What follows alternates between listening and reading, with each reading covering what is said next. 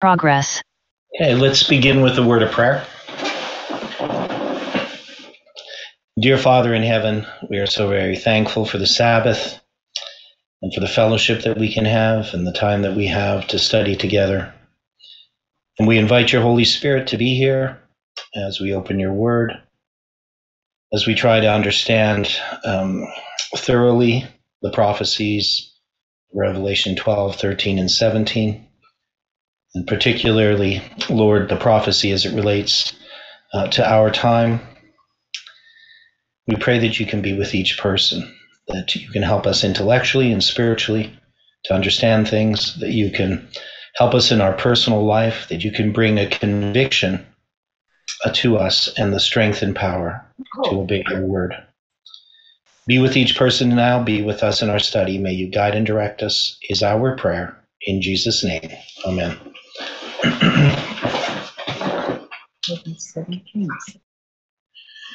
So, happy Sabbath, everyone. You can see on your screen a paper which I emailed out, and we're going to go through this. Now, I don't know how many people have ever read Bob Pickle's material, but he's a good, solid Adventist, very much based on the understanding of the pioneers. And in this case, he's going to be presenting the view of the pioneers, that is, the views that Miller, Josiah Litch, Joseph Bates, and we also had read an article where Uriah Smith put forward this view as the view of the pioneers. So Bob Pickle does a good job at looking at the problem.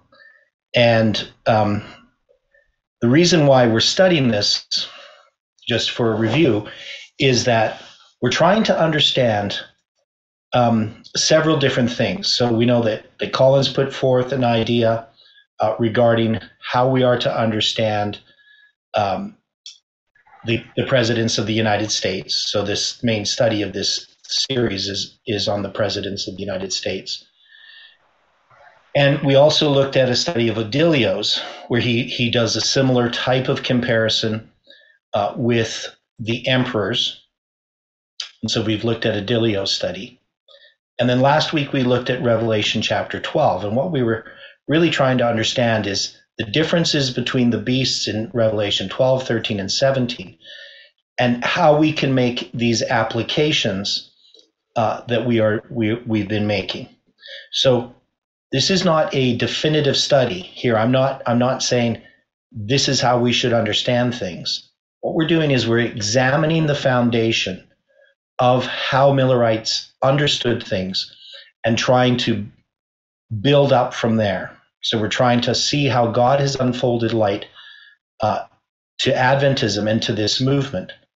Now, one of the things that we found as we were going through our whole series of understanding the foundations is that there's many things that we had misunderstandings regarding, or actually just false understandings of what the Millerites thought.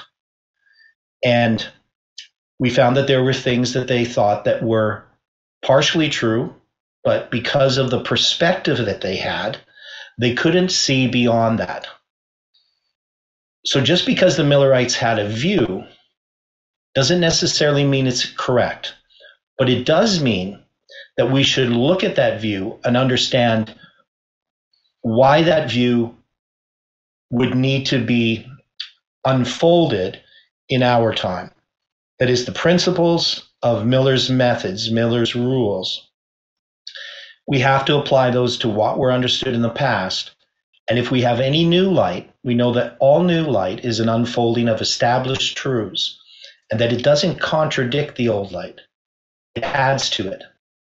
So when we look at this study on Revelation 12, 13, and 17, one of the things we have noted is that the view, and this would be quite controversial in this movement because we've held this for a long time, but the view that the kingdoms are Babylon, Media, Persia, Greece, Rome, pagan and papal, then the United States, and then the United Nations is actually a really new view. It's not something that was understood by the pioneers at all. And and yet we put a lot of weight on it. And the question is there validity in that view? And if there is, how are we going to show that? How are we going to show that the Millerites were partially right, but there's things that they couldn't see? So we're not going to resolve all these things in this study today. We don't know how long it's going to take us to resolve everything. But we're hoping as we continue to go through these studies that we continue to learn and understand the problems, and also that we're corrected in places where we have error. So, this is, of course, a participation study.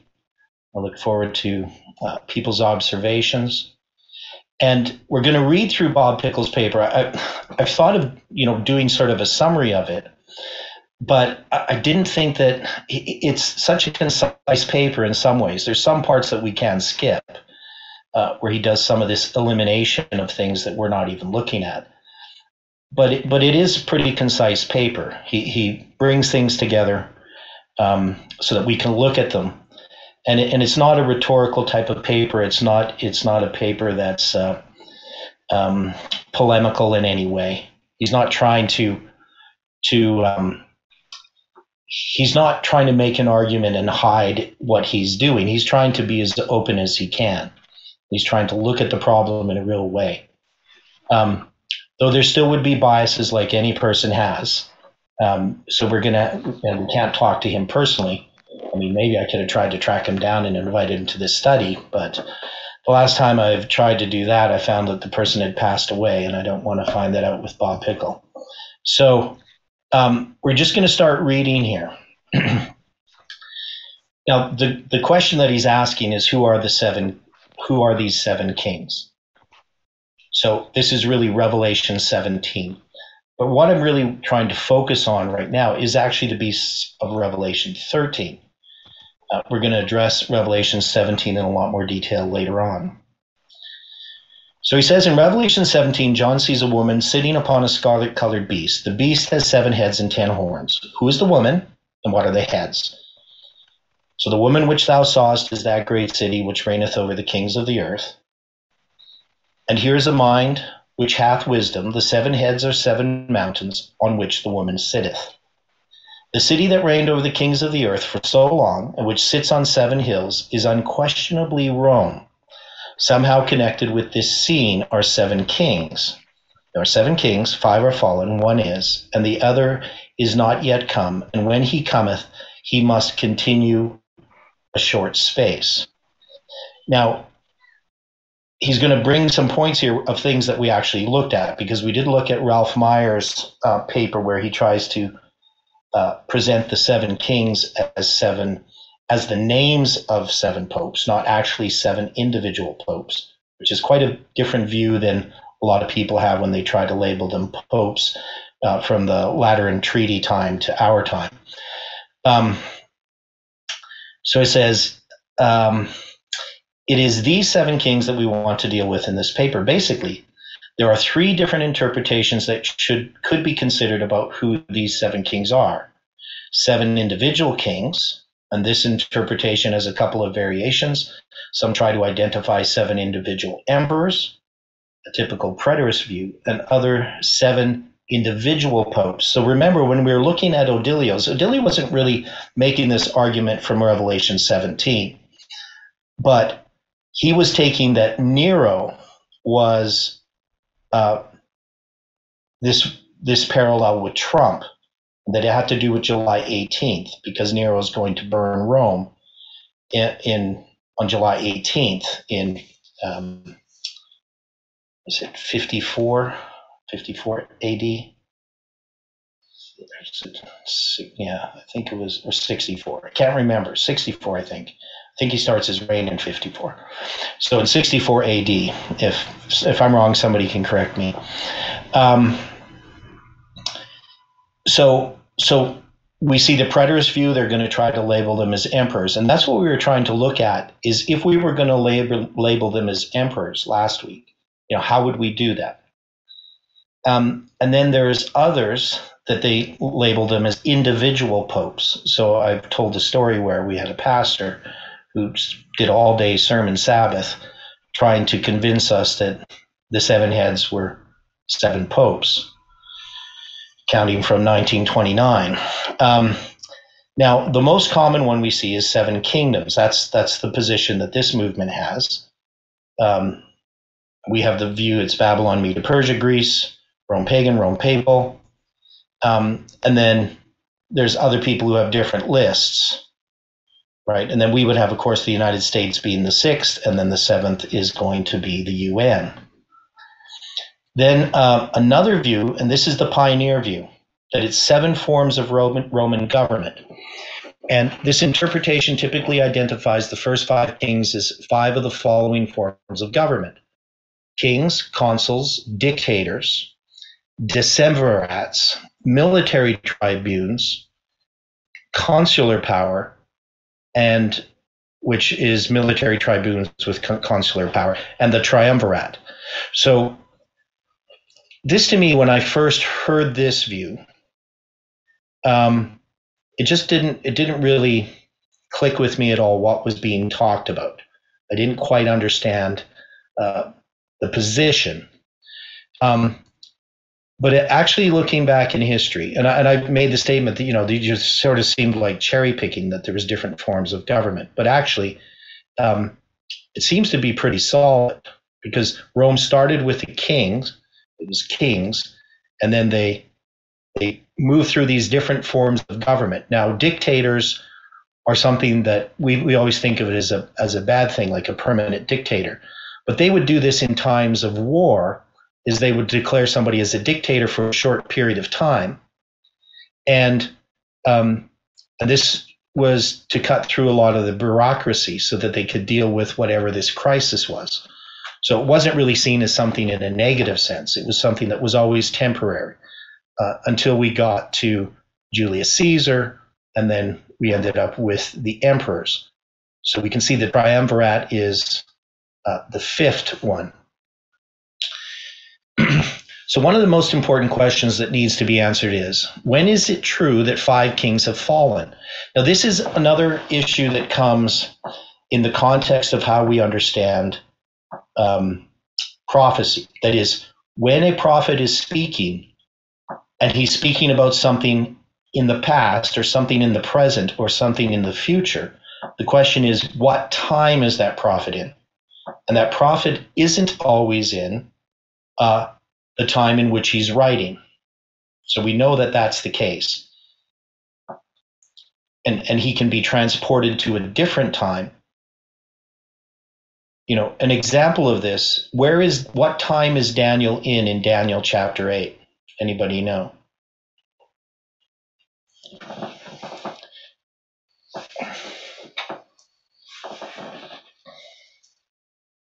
When does he write the chapter in Daniel chapter 8?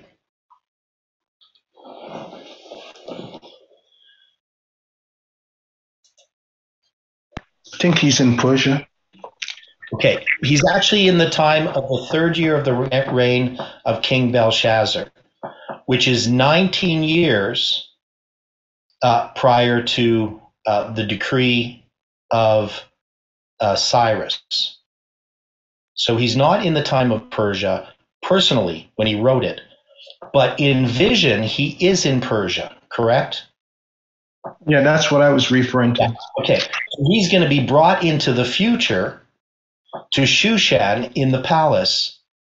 Now, Daniel, of course, when I say he wrote it, when he received the vision was in the third year of the reign of King Belshazzar.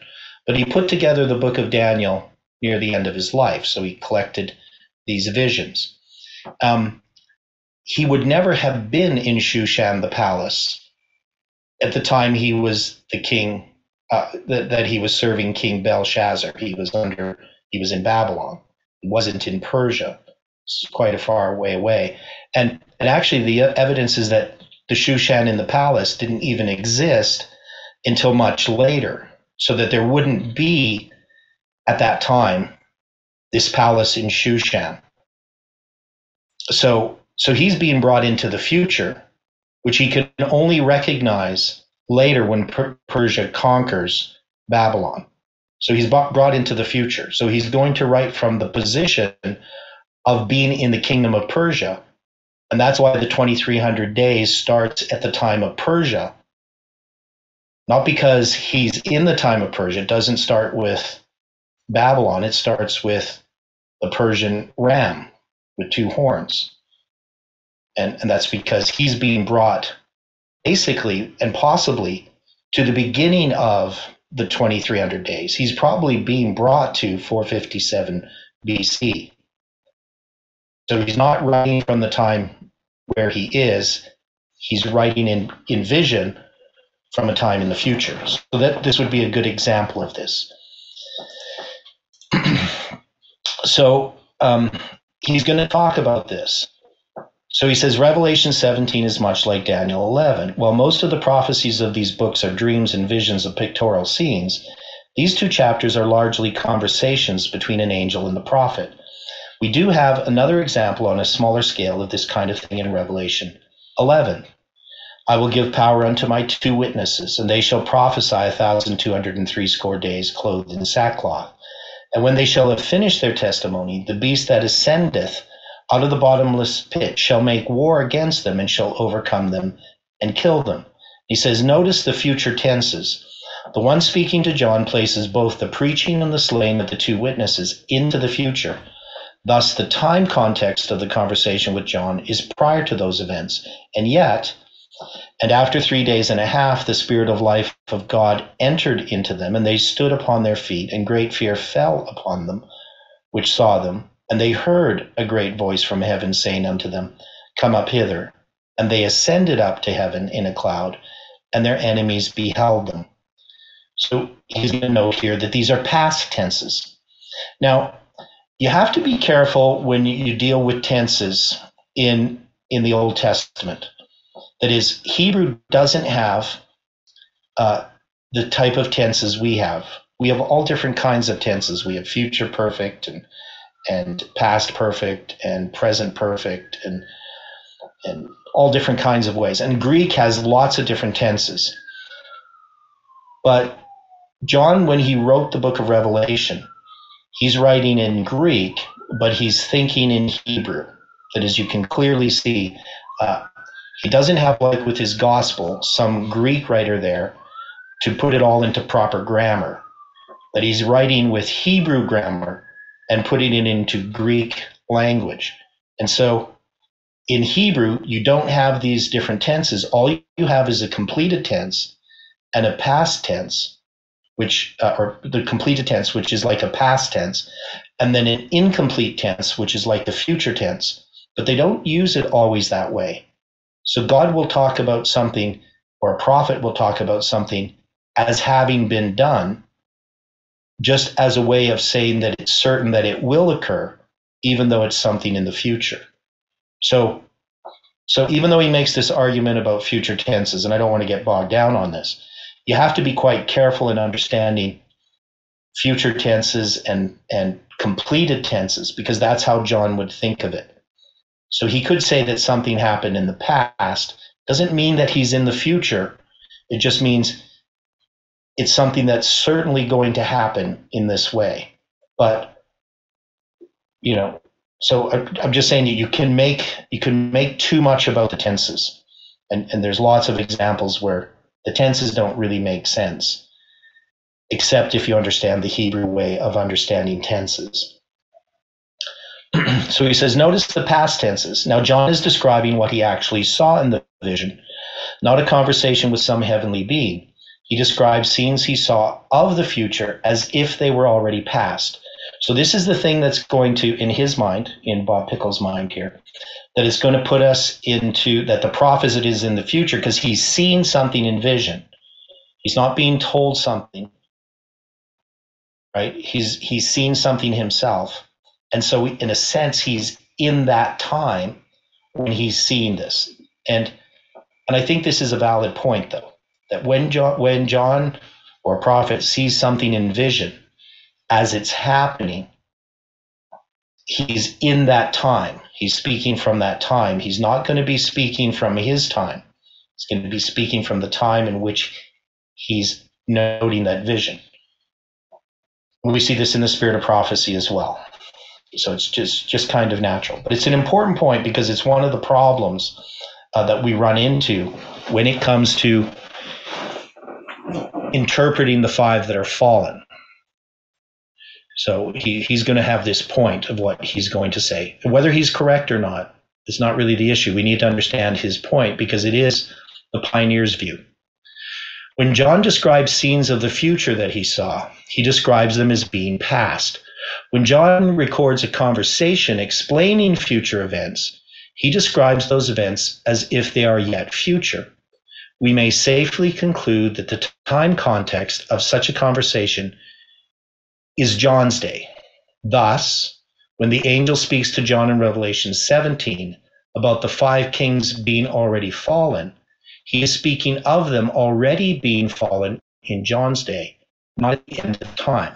So this would be one of the major issues that we would have with this view.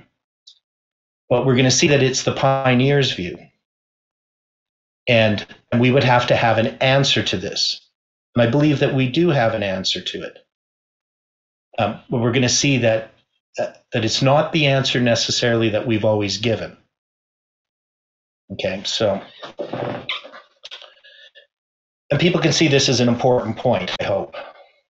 Anybody who's dealt with Revelation 17 would know that we would need to know when he says five are fallen, we would have to know where John is when that statement is made. It says, we could have looked at other passages in Revelation to arrive at the same conclusion, but it may be significant that we used Revelation 11. For it is only in Revelation 11 and in Revelation 17 that we find an explicit statement about a beast arising out of a bottomless pit. So and these are some interesting points that he has. And so I don't want to just pass by them quickly. I want to make sure that people understand them. So if there's something you're not understanding, please comment. Or if there's something that you see that he misses or I'm missing, please comment on that. So he's going to look at Revelation 11, and he's going to see there's this connection between Revelation 11 and Revelation 17, and that they talk about a beast that ascends out of the bottomless pit. So in Revelation 11:7, when they shall have finished their testimony, the beast that ascendeth out of the bottomless pit shall make war against them and shall overcome them and kill them.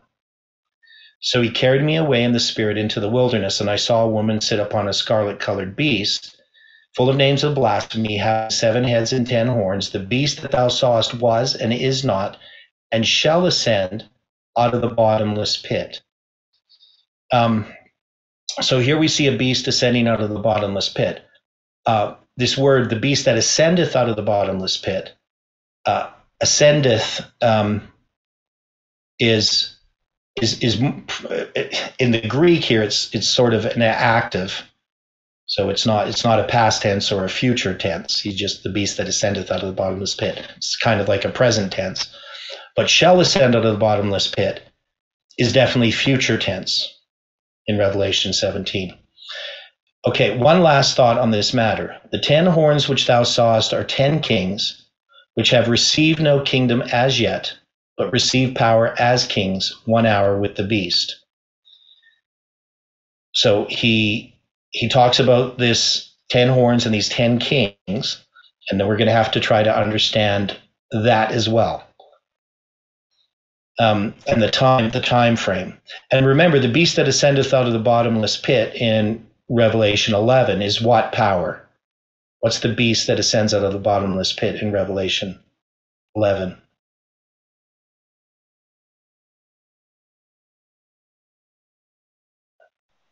Islam.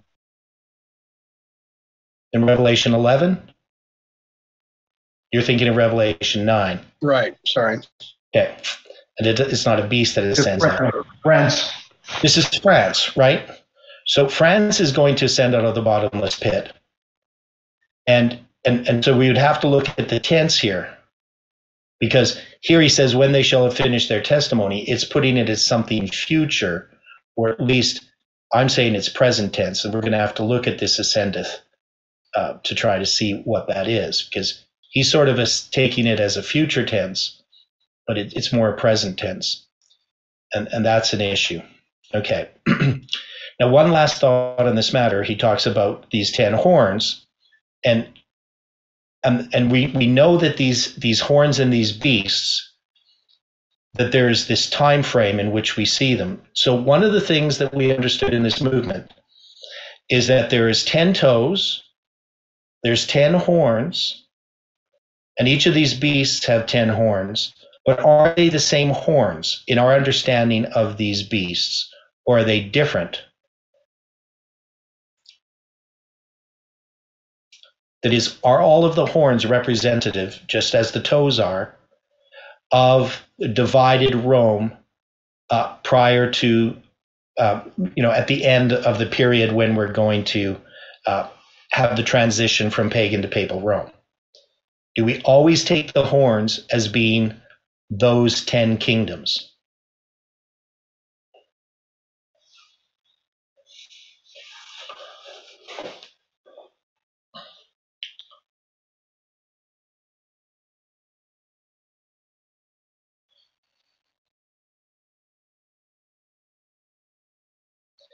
So do people we take the 10 horns as being United Nations, and we know that 3 of the horns had already been rooted up prior to the rise of the papacy. So there was this discussion too about the toes. Well, are the toes the 10 kingdoms? Are those the same kingdoms? Are those the United Nations? So maybe it's not clear to everyone, but I think my understanding is that we took a position that the toes and the horns, even though there's 10 refers to universal, but it doesn't mean that it's always the same 10, that it can be different 10s, depending on when you're looking at this, when the prophecy is applying. So this is a position this movement has taken. So he's going to try to argue that the 10 horns are the 10 kings, and they're the same kings and the same horns, because that's how the Millerites understood it. Okay. John saw the scenes of a beast and horns as if they already existed, right? So he's in vision, he's going to see these beasts and horns as if they existed. After this, he is told that the beast doesn't yet exist again, and that the horns have no kingdom yet. So he saw them as if they already existed, but he is told they don't exist yet. This would be true if the time context of the angel's conversation was in John's day. So again, he's going to argue that the context of the conversations are in John's day, not in some future time. But when he's in vision, he's going to see things in this future time. So that's the argument he's making. So hopefully that's clear. So he's going to do some ruling out some possibilities. So this gets a little bit off track, but at least we can kind of look at it. So he says if 5 kings are already fallen in John's day, we can narrow down the possibilities for the identification of the 7 kings. The idea that they are 7 popes is out, as well as the idea they are 7 kingdoms, beginning with Babylon. If they are indeed 7 kingdoms, the sequence would have to start with Egypt. For if we start the sequence with Babylon, only the 3 kingdoms of Babylon, Medo, Persia, and Greece would be fallen in John's day. So we looked at this last week. So if you're going to have them to be in John's day 7 kingdoms, and this was the argument that I was making. That's how we got in this mess, actually. And I'm just going to go there. So I'm going to show you how we got to where we are. So I'm going to go to the Bible here. So if we go to Revelation chapter 12, we're going to see that there's this beast that has 7 heads and 10 horns, and it's going to have crowns upon its heads. There's going to be 7 heads with 7 crowns. Revelation 13, we're going to see 7 heads and 10 horns, but there's going to be 10 crowns upon the 10 horns. So they can't be the same. So this is a problem that he's going to have to address, which I don't think he really addresses as well as I would like. But we know that this is pagan Rome in the time of Christ. And if this is pagan Rome, and Revelation 13 is papal Rome, we would know that we're at a different time. And if the heads are the same, you couldn't say in Revelation 12 that 5 are fallen. So that's something that has to be quite clear. You couldn't say that the beast of Revelation 12 has 5 heads that are fallen if they're kingdoms, unless you made the kingdoms Egypt, Assyria, the Neo-Babylonian Empire, Media, Persia, Greece, Rome pagan.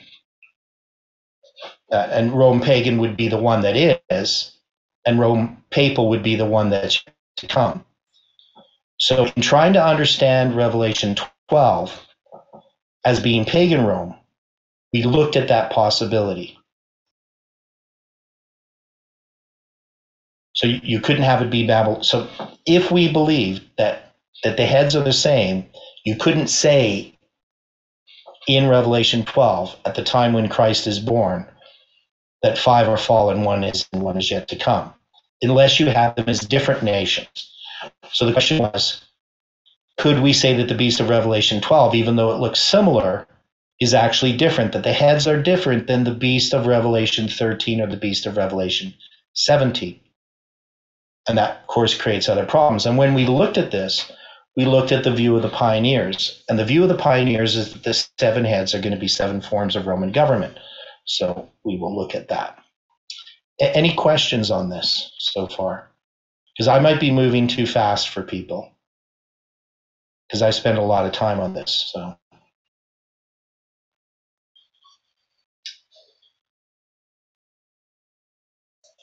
Okay, so we'll go back to the paper. So if you're going to have them as 7 individual emperors, and this is sort of the view that Odilio had, though Odilio wasn't using the beast itself, he was using our understanding of the emperors and the presidents and the kings. So he's taking Daniel 11, verse 1 to 3, and he was also taking our understanding of that. And then he was comparing it to this history of the emperors. And he's going to start with Julius Caesar. So he's going to take that these are the 7: Caesar, Julius Caesar, Caesar Augustus, Tiberius, Caligula, Claudius, Nero, and Galba. And so he's going to place Nero as parallel to Trump. So, and we're gonna have to come back and look at this again. Now, there are other lists that people have, and these are usually preterists, right? So you're going to have Claudius, Nero, Galba, Otho, Vitellius, Vespasian, and Titus. Now, Vespasian is the one who's the emperor during the destruction of Jerusalem in 70 AD, and Titus is the general. But Vespasian is the one who's ruling then. So he's going to rule till 79, and then Titus begins to rule. So these lists are based upon people's interpretation of what's happening and what the context is in which John is writing. So he says the problem with the last 2 lists is there doesn't seem to be any logical reason to exclude the emperors prior to Claudius and Galba, or not include Augustus, Tiberius, and Caligula. So one of the things we looked at is who was the emperor at the time of the end in the time of Christ. Because where do we mark the time of the end if we're going to take the reform line in the time of Christ? Titus was the last one, wasn't it? Okay, but in the time of Christ, when Christ is born, we have the time of the end. right? Because we have the light of Christ. We're going to have the time of the end. We're going to have a period of darkness. The people that walked in darkness saw a great light. That's going to be Christ. So when do we mark the time of the end in Christ's line?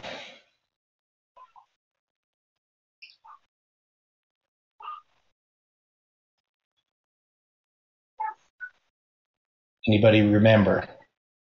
Because we have the time of the end in our time, 1989. We have in Millerite history, 1798.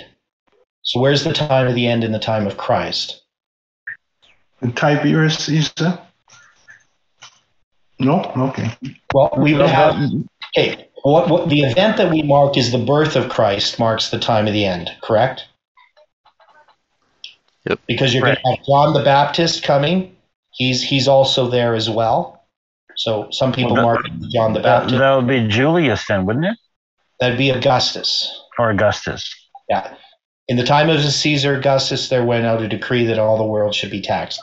Caesar has died long before that, in like 45 or whatever. Okay. So BC. So you got Augustus. So Augustus Caesar is. So if we were going to count 7, we would start with Augustus, right? He's going to be the first. You wouldn't count Julius Caesar. He's not there. So you would have Augustus, Tiberius, Caligula, Claudius, Nero, Galba, and then you would have to say, well, the 7th is going to be Otho. But that wouldn't really make sense. I mean, none of that would fit. 5 are fallen, 1 is, 1's yet to come. So we proposed an idea where we took Galba, Otho, and Vitellius and ignored them, and we just took the ones that were relevant to the time of Christ. So we're going to have Augustus, Tiberius, Caligula, Claudius, Nero, and then you're going to have Vespasian, and then the one that's going to come would be Titus. Even though Titus destroys Jerusalem in the time of Vespasian, he's going to be counted as the 7 heads. So that was just one way of looking at it, trying to understand Odilio's paralleling that to the time of the end in our time. So trying to parallel the Caesars with the kings or the presidents of the United States. And we know that Caesar is not actually an emperor, right? He's a dictator. And imperial Rome begins with Augustus. So that's when they create the emperors. Plus the time of the end isn't in the time of Caesar. So the first list necessitates that John be exiled in Patmos during the reign of Nero, which seems unlikely. We know that during the reign of Nero, that's going to end in, I'm just trying to remember. I think it's going to be, because Nero's reign is going to end in, and then after Nero, you're going to have Galba, so it's going to be like 60. Anybody remember the years? I'm always getting these mixed up. But anyway, you're going to have the year of the four emperors. So when Nero dies, you're going to have Galba, Otho, Vitellius, and then finally Vespasian. All of those are going to be emperors in the year 69 AD. So I think it's in 68 when Nero dies. And Julius Caesar was never really an emperor. And what would be the point of ending with Galba? What would be the point of the prophecy? So he asked some good questions if you're going to try to make these emperors to be the 7 heads. And then he's going to address the 10 kings. So Daniel 7:24 also speaks of 10 horns representing 10 kings, which parallel Daniel 2's 10 toes. So we got the 10 toes and the 10 horns. And would we agree that the 10 kings, or the 10 horns that represent 10 kings, and the 10 toes are the same in Daniel 2 and Daniel 7, that they were referred to the same kingdoms? Yeah, I would think so. If it's repeat and enlargement, I would think so. Okay. So we would take that position. That's pretty much a standard Adventist position. I know that Parminder was trying to create doubt or confusion, at least, regarding that. There was a lot of talk about the clay. I don't know if you remember all that. Hopefully you've forgotten most of it. Okay, anyway, in the days of these kings shall the God of heaven set up a kingdom which shall never be destroyed, and the kingdom shall not be left to other people, but it shall break in pieces and consume all these kingdoms, and it shall stand forever. So we have, our understanding of this is that we have these 10 toes. These are the same as the 10 horns, and that it's in the time of these 10 toes or 10 kings that Christ sets up his kingdom. These 10 kings rise out of the fourth kingdom in both Daniel 2 and 7. The four kingdoms are Babylon, Media, Persia, Greece, and Rome. When Rome broke up in the 5th century, 10 nations arose in Western Europe, most of which still exist today. What Daniel 2:44 is telling us is that these kingdoms will still be around when Jesus returns at his second coming. Clearly, the 10 kings of Daniel 2 and 7 are still around at the end of time. If the 10 horns of Revelation 17 are also 10 kings at the end of time, they must be the same 10 kings as those in Daniel 2 and 7. Otherwise, we would have 20 kings, 2 sets of 10 at the end of time. Now, anybody have some answer to what he says in these 2 sentences, the last paragraph there? What would be the problem with this reasoning? So he's saying, if they're the same 10 toes and they exist to the end of time, if we have another set of 10, that means there's actually 20. So they'd have to be the same set of 10. What would be the problem with this argument that he's making?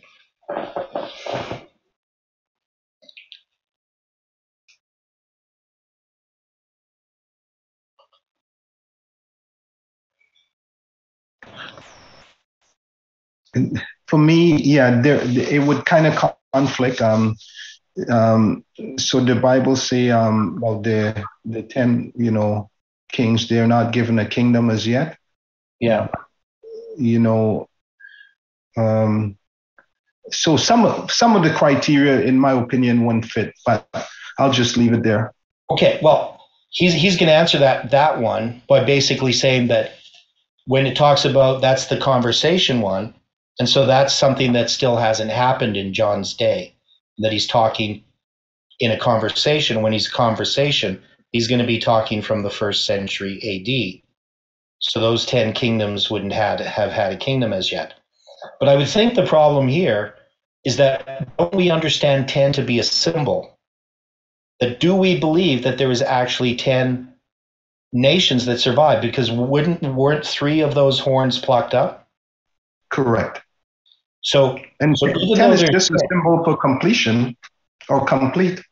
And we see it, dealing with the 10 different nations at different times that are symbolically representing the Gentile world. So 10 here can't be taken literally, because when we talk about the United Nations,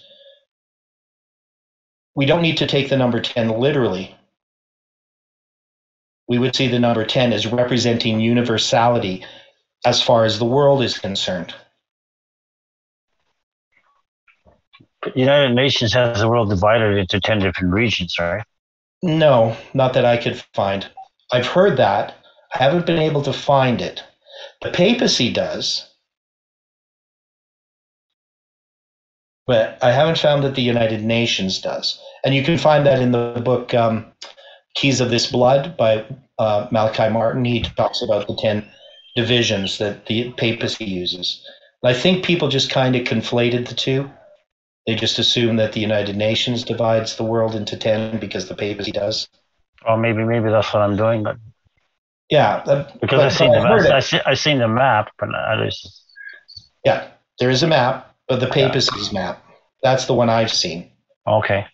So, but yeah, I've heard people say it's the United Nations. I haven't found that that's the case, but I could be wrong. Maybe I just haven't found it. Okay, but anyway, we know that the number 10 doesn't have to be taken literally. Because even if you talked about the world being divided into 10 things by the United Nations, nobody knows about that, right? It's just that these are the United Nations. They're universal. in that sense. So understanding things as a symbol, that would be the argument I would have against that. So I would say that the 10 toes represent that universality at a certain time, during the time in which Rome goes from pagan to papal. But the 10 horns in Revelation 17 would represent that universal kingdom that now is the whole world. It's not just relegated to Europe. And this idea that it's relegated to Europe is something we'll see in evangelistic series all the time, right? We'll see that the 10 toes of Europe, and we'll look at, they'll never be able to cleave one to another. So, when they had the European Union, there was lots being made about that, these types of ideas. And that's because we would say that the 10 toes of the 10 kingdoms are Europe. But we can see that in our understanding of that, that's universal. That's the United Nations, not just Europe itself. And the other thing about it is we know that where is the United Nations located? USA. In the USA. So to us, that becomes an important part of understanding the prophecy. Okay.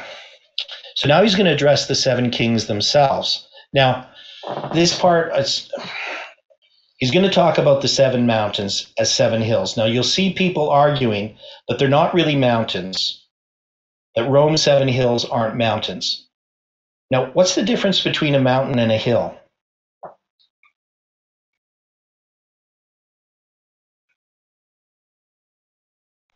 Mountains can represent the church or the kingdom of God.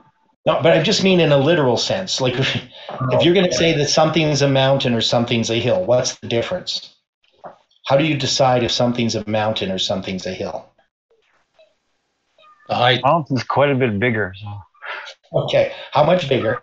How big does something have to be a mountain and not a hill?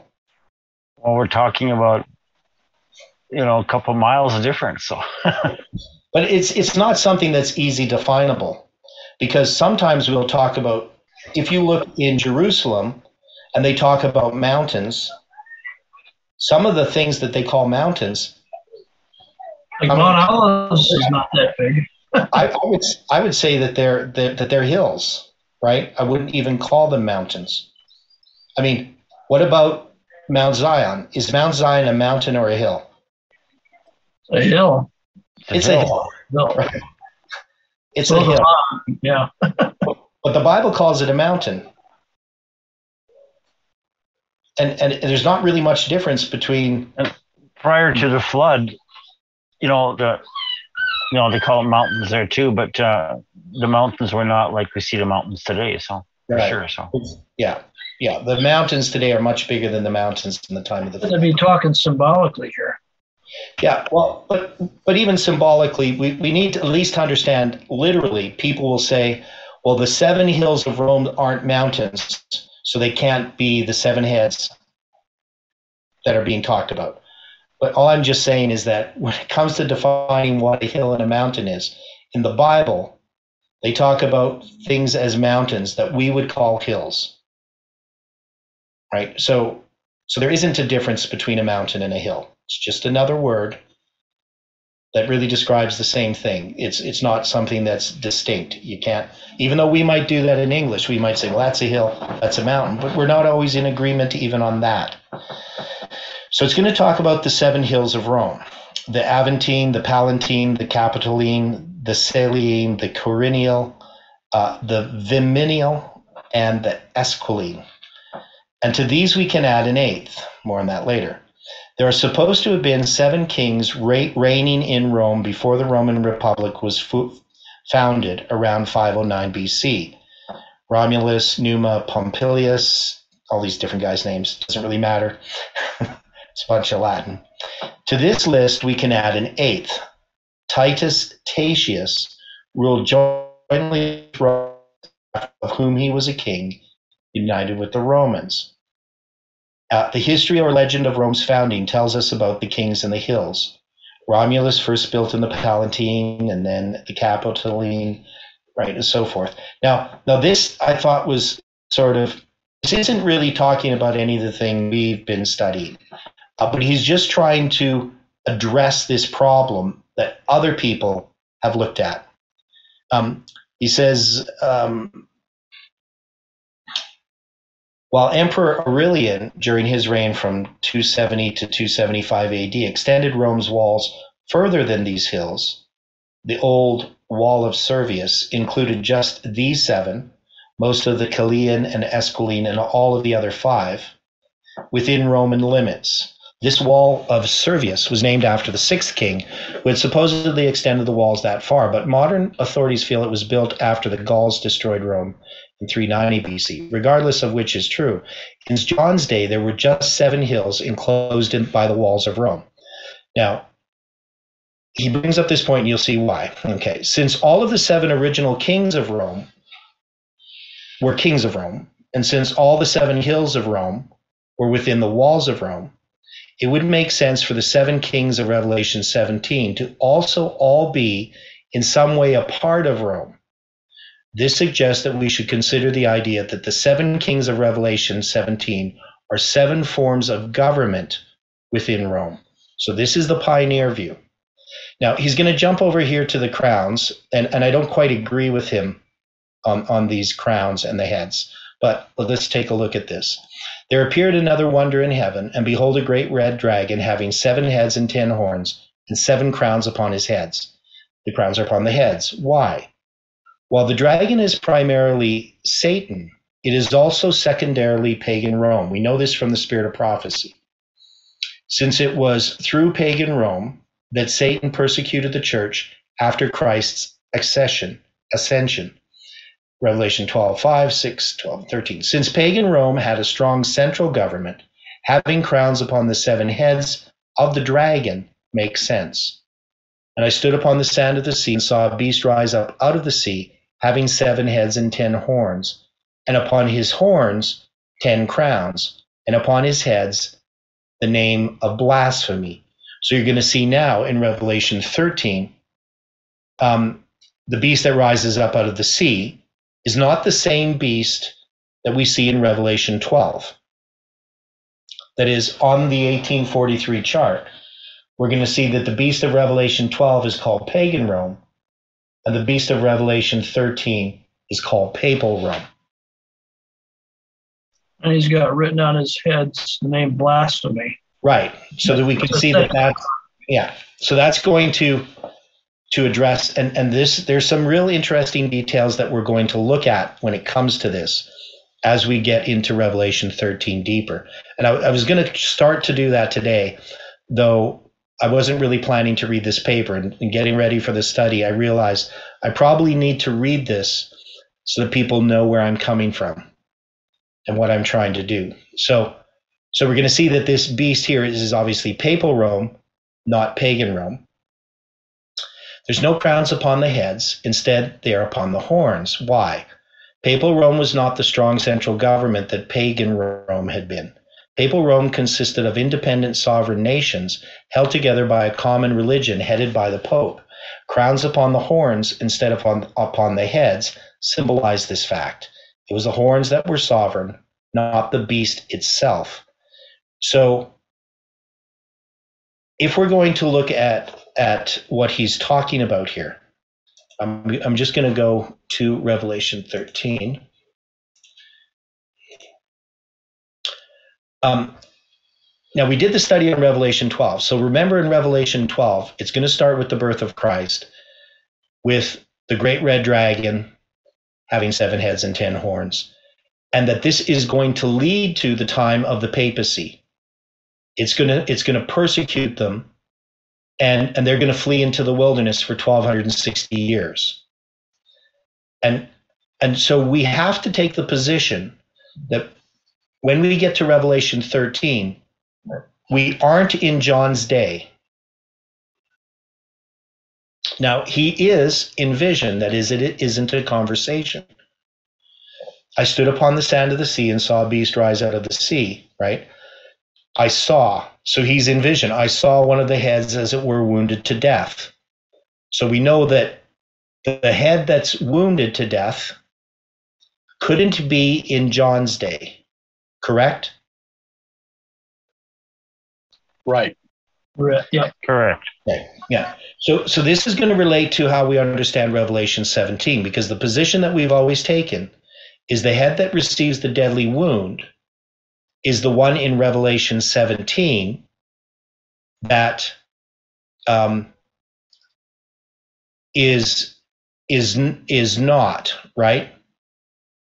So there's going to be the one that is. That's not going to be the one that receives. It's going to be dead, so to speak. So he's though going to look at this quite differently, right? So he's going to look at the head that's wounded to death as not being the papacy.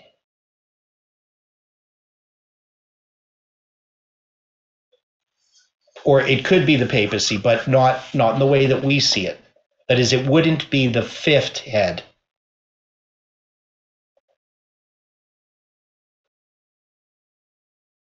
Because the seventh head, in his understanding, as you'll see, is the papal head. And so he would have to be the one that receives the deadly wound, would have to be the papal head.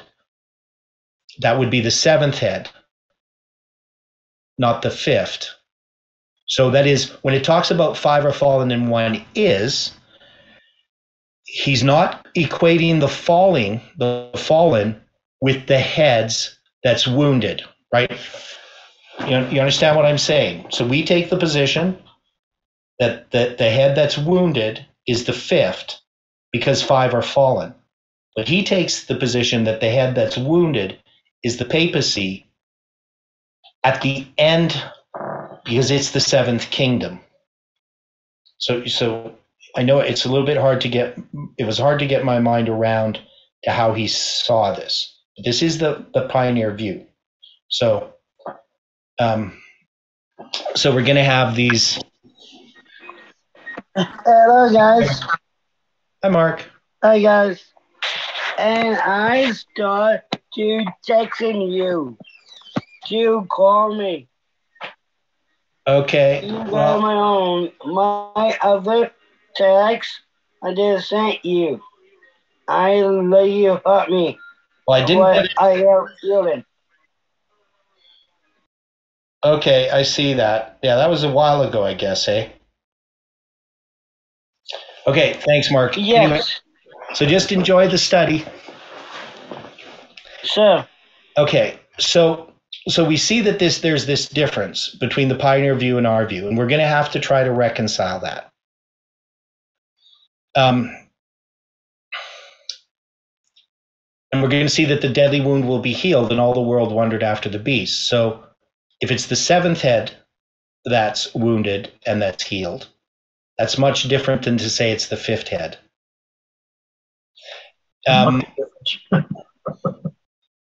Okay, Jeff, did you have a comment? I was just saying what you said. Much different, yes. Yeah, that just kind of sounded distorted. I couldn't tell what you said. Okay, so we're still going to look at this view, but you can see the problem here, that there's definitely a difference. But we can see that this is all in vision. So it's not a conversation like you see in Revelation 17. And that's where he's making this difference. And he's going to deal with the beast that comes out of the earth. Now, again, he's going to be in vision, seeing a beast coming up out of the earth. Again, that's the present tense. So that means in vision, he's going to be in 1798. But he's arguing that he can't be in 1798 or in some future time in Revelation 17 because he's having a conversation. That's going to be his argument. So we have to try to address that. Okay, so let's go back to his paper.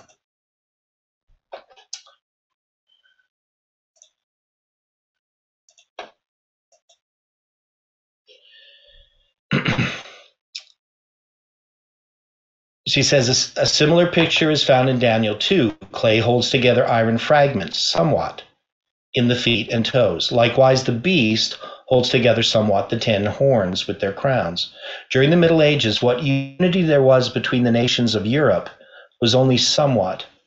It was the papacy that provided a unifying force, but whatever unity was achieved was never complete. Constantly there was political intrigue, political differences, and outright war. So he carried me away in the spirit into the wilderness, and I saw a woman sit upon a scarlet-colored beast, full of names of blasphemy, having 7 heads and 10 horns. The beast of Revelation 17 has no crowns at all, suggesting that the form of government being represented by this beast is one that has no king. Indeed, this thought is not new.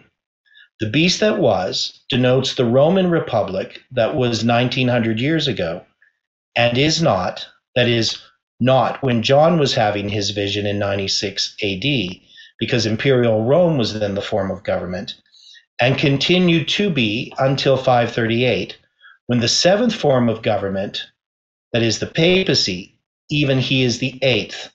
The 8th undoubtedly is, as we have shown, the 2-horned beast with its image, a symbol of the people of Republican America, as they are and will be and is of the 7. The 8th will cause all under his influence to worship the one that is called the 7th. So this is Joseph Bates writing in 1851. This is in the Advent Review and Sabbath Herald.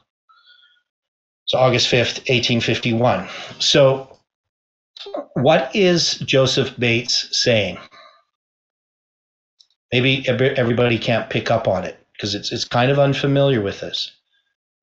We're not familiar with this view. So when he says that he is the 8th, and the 8th is of the 7, he says that that the papal Rome is the 7th form. So what is he saying? Can anybody kind of put this? Well, it looks like he's saying that he's the 7th, the papal form, and he loses the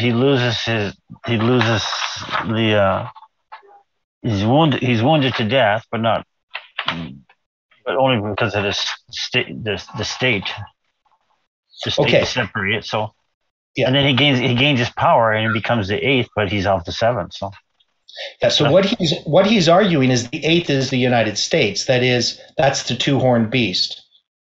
And it's one of the forms of government. That is, it's the Republican form of Roman government that the United States displays. So the 7th head of Rome itself is papal Rome. So when it receives a deadly wound, that's the end of papal Rome. And the beast that's going to arise from the earth is the United States. It's the 8th. That's what Joseph Bates is saying. And it's of the 7 because it's a form of government that is one of the forms of government of Rome, particularly republicanism. So Bob Pickle says, the present author would differ a little with the above, but the point is that Bates identifies the beast of Revelation 17, the one without crowns, as being a republic, a revival of the republicanism of old Rome, a republicanism that was dead at the time John wrote the book of Revelation. This coincides with the idea that the absence of crowns indicates a government that has no king. So I'd read this before in Miller's writings, and I didn't really understand the point because I didn't fully understand the argument. And so we're going to have to address this. How do we address the difference that we have from the pioneers' understanding of this? Now, here we have a search for a common tie. So this is an interesting point that he brings out. So 4 passages are linguistically tied together in Revelation, while their typical interpretations have been totally unrelated. So we're going to see Revelation 9.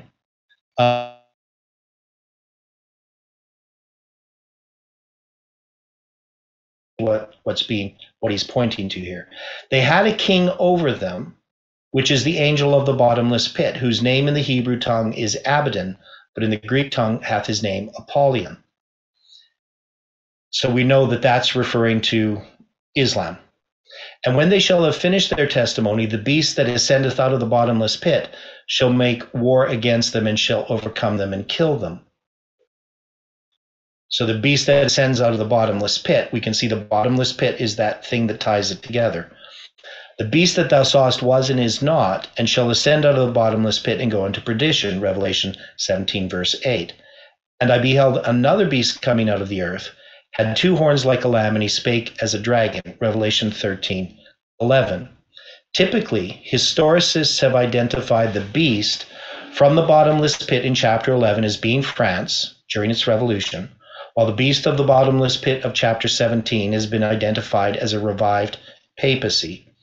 The king, the angel of the bottomless pit of chapter 9, has been identified in some way with Islam. And then the beast of Revelation 13 has no crowns on either his head or his horns. Just like the beast of Revelation 17 has been identified with the United States. For very different interpretations. Is there nothing that ties these symbols together? There indeed is something, and that something is republicanism. An atheistic brand of republican or democracy wreaked havoc during the French Revolution. A Protestant brand of republicanism gave birth to the freedoms found in the United States. And the Muslims? In Mecca, despotism was impossible. The fierce, free-born Arabs of the desert would tolerate no master, and their innate democracy had been sanctioned by the Prophet, who had explicitly declared that all believers were brothers. The Meccan Caliphate was a theocratic democracy. Abu Bakr and Omar were elected by the people and held themselves responsible to public opinion. So that's from The New World of Islam by Lothrop Stoddard. Anyway, so when we read, and the beast that was and is not, even he is the eighth, and is of the seven, and goeth into perdition, we are reading about a confederacy of republics, a revival of the republican form of government of old Rome. Republicanism and democracy is the only conceivable tie between the four passages. So it's a very, very odd understanding. It's something I still have to try to get my mind around, that you're going to put the United States in with Islam,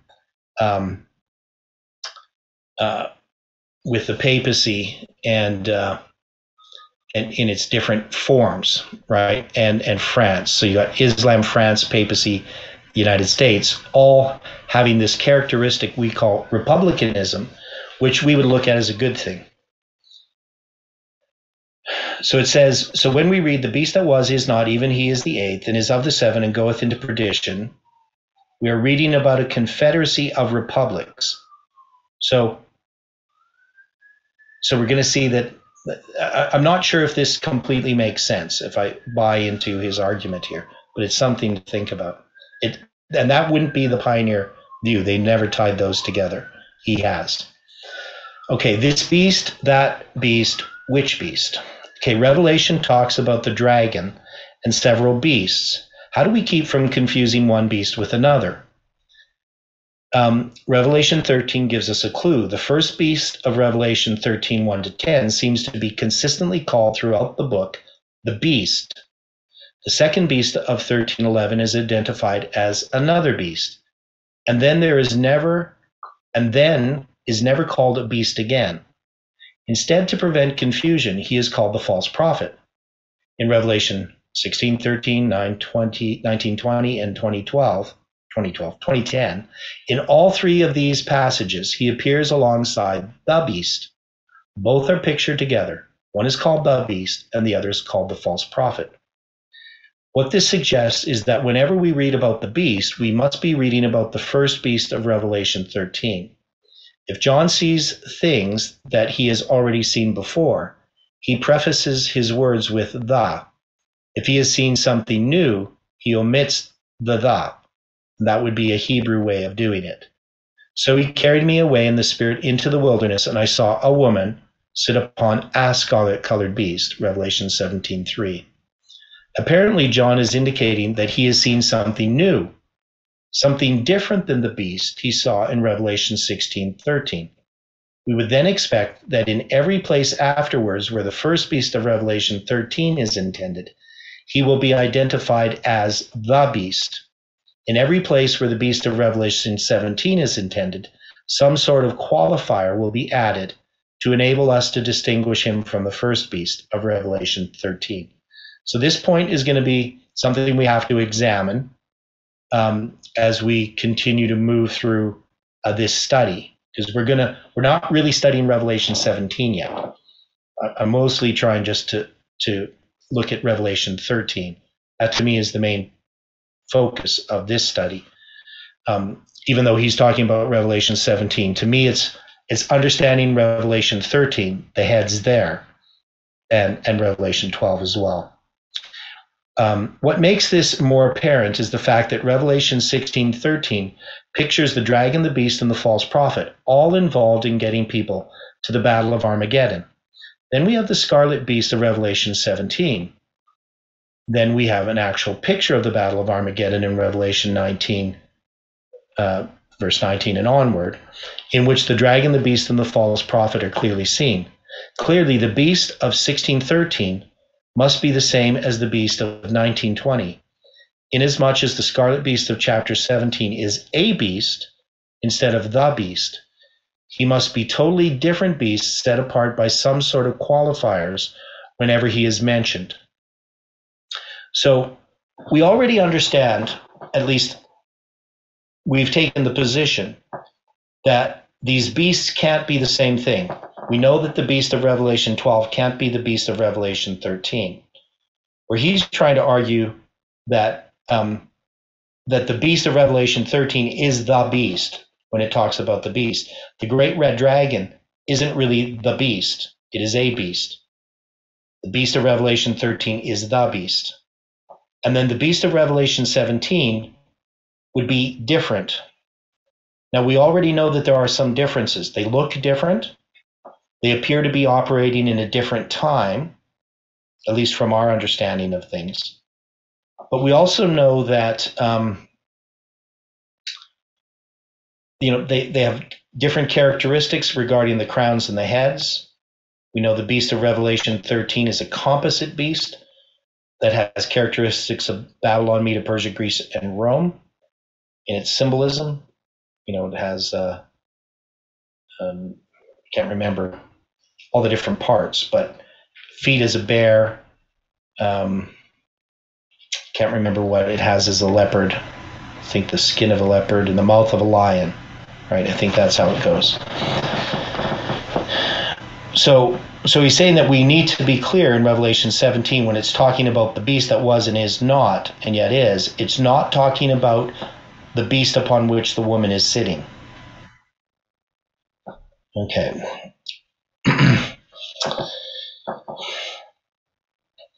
And anybody have any questions at this point?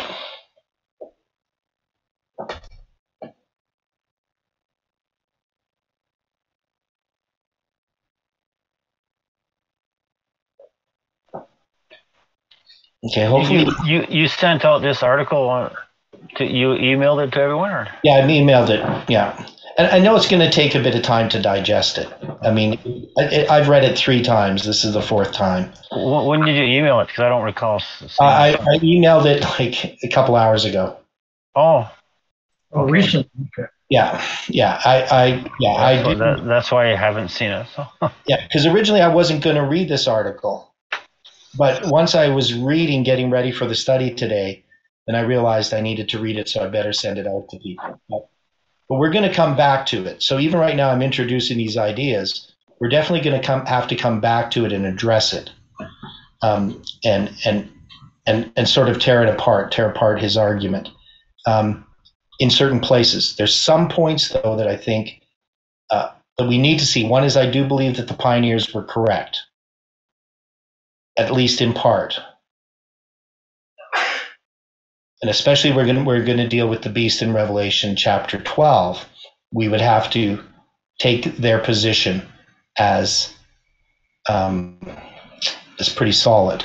The question is, how do we understand? How can we take our view And how can it line up with the pioneer view? And we know in the article that Uriah Smith had written, he basically would dismiss our view as not correct, because he takes the pioneer view, as Bob Pickle does.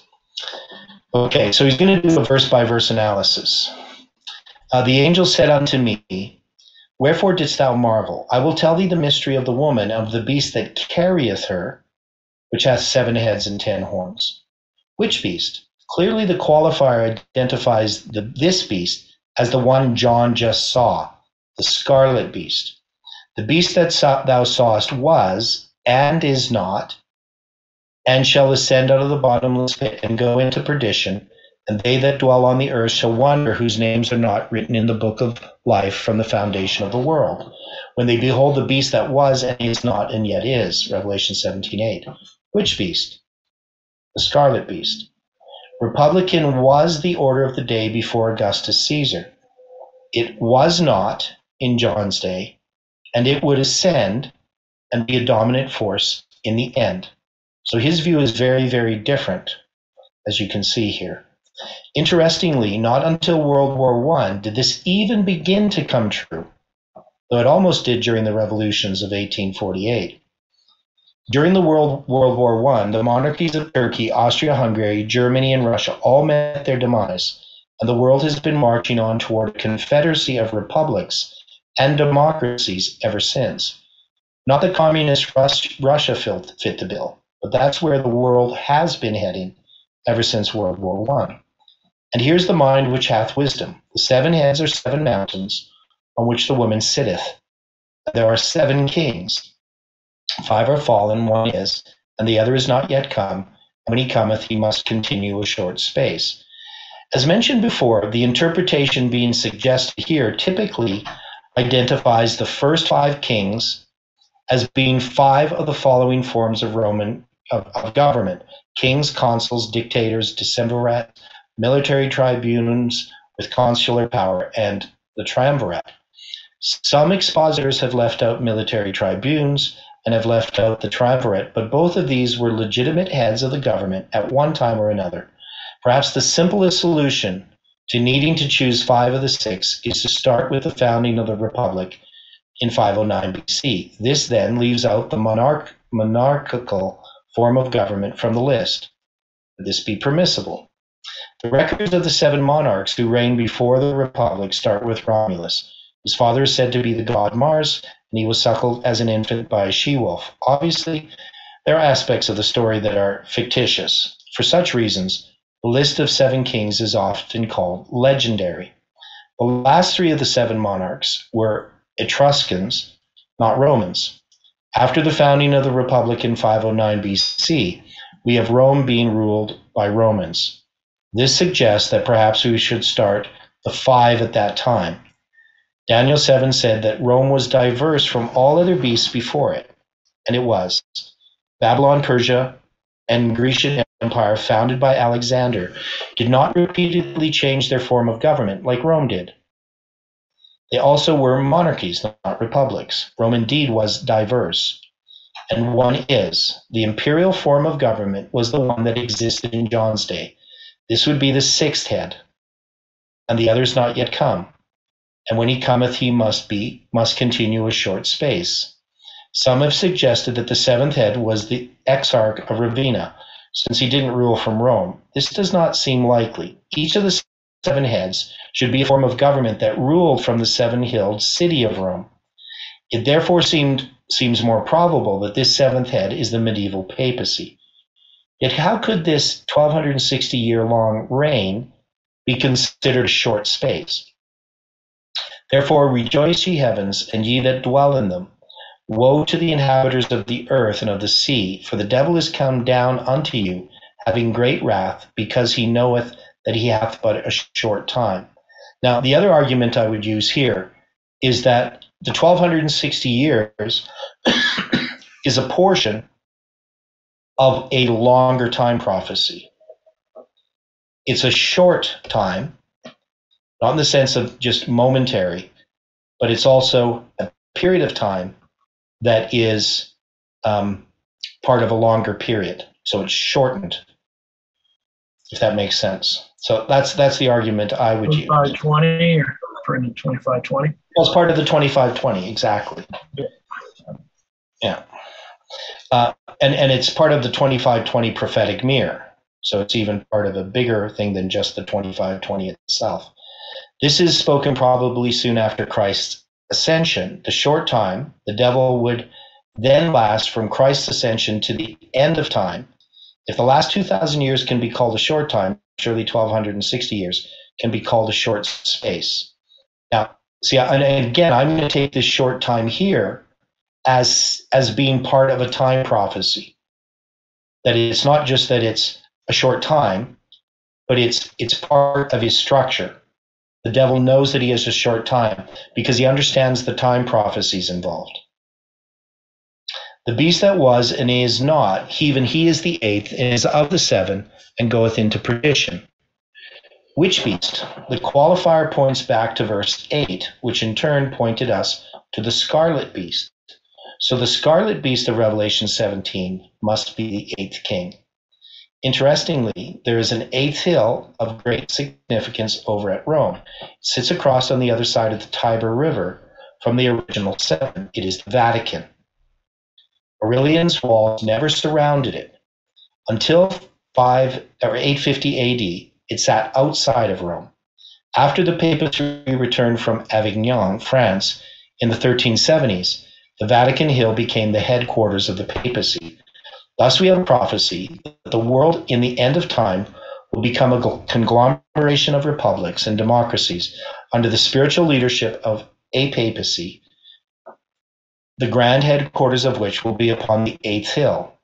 And the 10 horns which thou sawest are 10 kings, which have received no kingdom as yet, but receive power as kings 1 hour with the beast.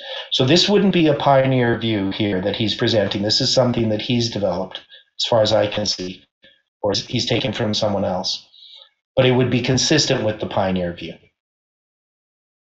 A popular rendering of the phrase 1 hour has been at the same time. Thus, these 10 kings, already identified with the 10 toes and horns of Daniel 2 and 7, receive their kingdom at the same time as the beast. Which beast? Since there are no qualifiers here, the beast referred to would be the first beast of chapter 13, not the scarlet beast of chapter 17. That being so, we have a picture here of the 10 nations of Western Europe coming to power at the same time as the papacy did. And that is precisely what happened during the century. These have one mind and shall give their power and strength unto the beast. This indeed happened during the Middle Ages, but it would appear that the prophet is speaking more specifically of end-time events. Thus we have a prediction that the 10 horns, now republics and democracies, instead of monarchies, will again surrender their sovereignty in some way to the papal power. Similar wording is used in verse 17.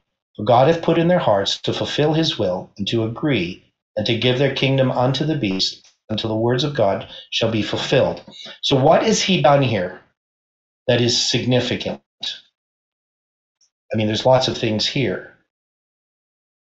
Has he opened up the door for us to take the pioneer understanding and expand upon it by looking at a repeat of history?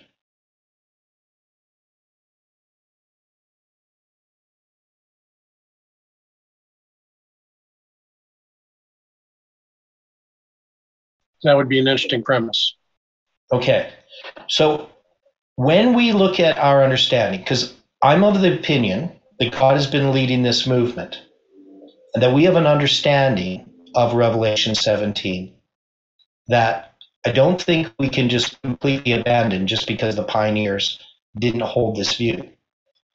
But I think we would have to see our understanding as an application, as a repeat of history, which we hadn't quite understood. And I haven't sorted it all out yet, but there's some things that are quite compelling, and I don't know what other people think about this, but we will have to look at this in more detail as we move through these studies. Now, And we know that we already do this, right? We do this with Daniel 11, verse 1 to 3, correct? We take a history and we repeat that history and we apply it to the United States, and we have solid grounds to do so. We're using Miller rules. We understand the end from the beginning. We can see that what happens at the end of Daniel chapter 11 is typified by the events that happen all throughout chapter 11, correct? Yes. Okay. So what I'm suggesting, what I'm seeing here is that if we are to understand Revelation correctly, we should see the same type of thing that we have in our understanding of Daniel chapter 11. And Collins' study agrees with that application. That is, and Odilio's study agrees with that application. And what Jeff had brought out in 2015, 2016 is agreeing with that application, and that continued to unfold. That in order to understand prophecy and its application, we need to understand the repeat of history, because the key to the future and to the present is the past.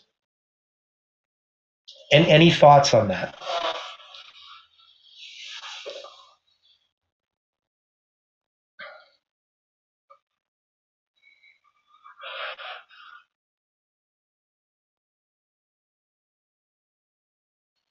We have to have the application from history in order to properly place where we are on these lines.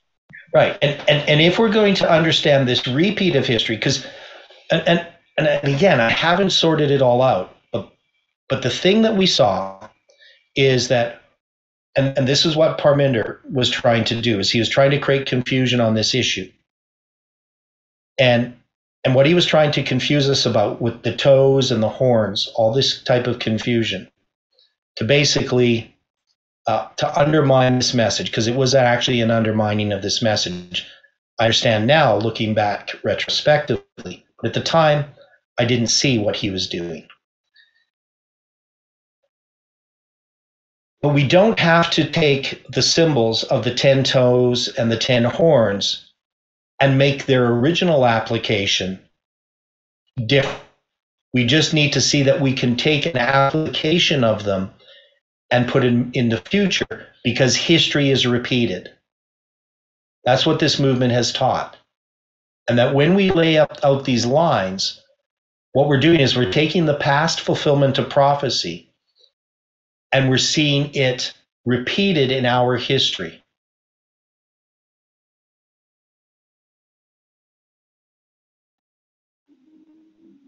And then we can understand, if we have the correct interpretation of that prophecy, and we can lay them all over top of each other, then it can give us the details for us to understand our present situation. Because we're at the end of the world. It's the effect of every vision. Would people agree with what I've said there? Yes. Yes. Yep. Okay. So I do think that we have to go back and look at Revelation 12, 13, and 17 and understand them a little bit differently. But I don't think it's going to give us a huge, it's not going to be a rejection of our message. We're going to see that it's going to give us more clarity in understanding how we have made these applications and why.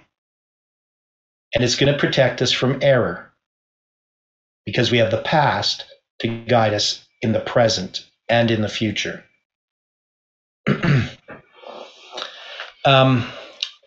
So I'm just going to read this again here. So he says, which beast? Since there is no qualifiers here, the beast referred to would be the first beast of chapter 13, not the scarlet beast of chapter 17. That being so, we have a picture here of the 10 nations of Western Europe coming to power at the same time as the papacy did. And that is precisely what happened in the 5th century. These have one mind, They shall give their power and strength unto the beast. This indeed happened during the Middle Ages, but it would appear that the prophet is speaking more specifically of end time events. Thus, we have a prediction that the 10 horns, now republics and democracies instead of monarchies, will again surrender their sovereignty in some way to the papal power. Similar wording is used in verse 17. For God hath put in their hearts to fulfill his will and to agree and to give their kingdom unto the beast until the words of God shall be fulfilled. The woman who sits upon the scarlet beast must certainly be a representation of at least the papacy. Thus, when the 10 kings give their kingdom to the beast, this is the same as saying that they are giving their kingdom to the woman. For this reason, she was pictured riding upon the scarlet-colored beast, whom she had under her control. Yet a predicted change is to come, and the 10 horns which thou sawest upon the beast, these shall hate the whore, and she shall make her desolate and naked, and shall eat her flesh, and burn her with fire. The very ones who gave her power would be the instruments of taking it away. Thus it was in 1798. The French nation was to a large extent responsible for the papacy's initial power. The very same nation took that power away. Okay, so when we were going through an understanding of examining the foundation, we really came to understand something quite clear. Is there a Sunday law in 538?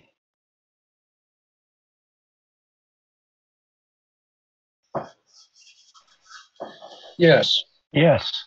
Okay, and we also came to understand, and this was me and Stephen mostly worked on this, but in 538, what happened on December 25th?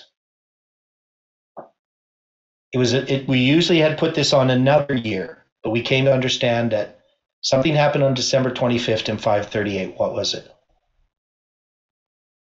Sunday law. Okay, it was the baptism of Clovis. So most people would put the baptism of Clovis in 496 AD. But as we've done in some studies, we've come to understand that his baptism was actually in 538. And it's a symbol of the Sunday law, correct? Because on our line is December 25th, the symbol of the Sunday law. Yes. Yeah, December 25th, 2021 is the symbol of the Sunday law. We had already understood that. And we have other December 25th. 25th days of the 12th month is when Jehoiachin was released from prison. And so we've looked at those December 25th. But one of the things we see that is in 538, he's pointing out this point that we had looked at many times, is France is the one that puts the papacy upon the throne of the world. Right? It gives it its throne. Yes. Okay. Now France is the one that, now we know that it's going to be happening as the Roman Empire falls, the power seat of great authority, but it's France that finally places the papacy there and gives it the persecutory power. France becomes the military for the papacy, but it's also going to be the one that's going to take the papacy off the throne of the world in 1798. So we have these histories that are types, and we definitely can apply them at the end of the world if we understand them correctly in the past. Okay, so it says, these shall make war with the Lamb shall overcome them, for he is Lord of lords and King of kings, and they that are with him are called and chosen and faithful. We are thus given a view of the political landscape of the world at the time of the Battle of Armageddon, under the spiritual leadership of the papacy. A conglomeration of republics and democracies unite in rebellion against the mild and beneficent rule of Christ. So this is the United Nations, but seen in a different way, as a repeat of history. Okay, so I'm going to just leave this rest here for now. He's just going to quote a bunch of different people, Uriah Smith, Adam Clark, William Miller, and so forth. And then he's going to have some questions, but we're not going to look at that because I don't want to go later. Okay, so hopefully this was helpful for people. I want people to go through this study and we're definitely going to look at Revelation 13 a little bit more next week, at the rise of the United States and what Ellen White says about it, and the significance of how we take this in the context of what he's saying, and what Joseph Bates had said. Any questions? No other questions, but I went through Jeff Pippinger's Habakkuk tables number 59 and 60, where he addresses there. I went through that again. So okay, yeah, and so one of the things that we can see here is, in examining the foundation and going back to the old paths, we're going to find that God has been leading this movement, but it doesn't mean our understanding is complete. Yeah. But we saw this with Miller. Miller understood the 2520, the starting date. It was given to him. But did he understand Leviticus 26 correctly? He didn't have the 4 7 times, right? He didn't understand how it was fulfilled with literal Israel. But he had the correct answer. It's like somebody doing math, and they get the correct answer, even though they did their work wrong in some ways. And this is how God has been leading this movement. But by going back to the past, it gives us more light on our understanding as we move forward. And that's the thing that I find fascinating, is that every time that we have done this, that we've gone back to the pioneers, and we saw that there's some difference in how we understood things and the pioneers understood things, that they really weren't true differences. They were just incomplete. And by understanding their views, it helps us in understanding our view. And that's why we're doing this exercise and going through these things. So hopefully people can spend some time on their own studying these things. We still have a lot of work to do before we get to the end of this whole study, because we have to go, as I said before, we have to go through the 7 kings of Media Persia. We have to go through the last 7 kings of Judah. We have to go through the last 7 kings of Israel, the first 7 kings of Judah, the first 7 kings of Israel, the presidents. 7 stands. What's that?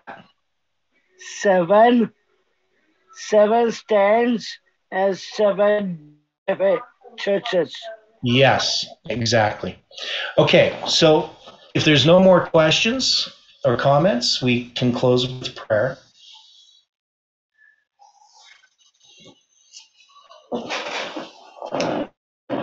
Okay, let's pray. Dear Father in heaven, we're so very thankful for the time that we have on the Sabbath to study together, to have fellowship. And we just ask, Lord, that we can continue to study your word and understand it correctly. We pray for each person that your angels can watch over them. We pray for the meetings on Sabbath, the studies, and for those that are traveling, that you can give them safety. And we ask, Lord, that you can speak to us individually, that we can know that you are near, we can know your presence, and that we can obey your voice, and that we can walk with you. Thank you for hearing our prayer. In Jesus' name we pray and ask these things. Amen.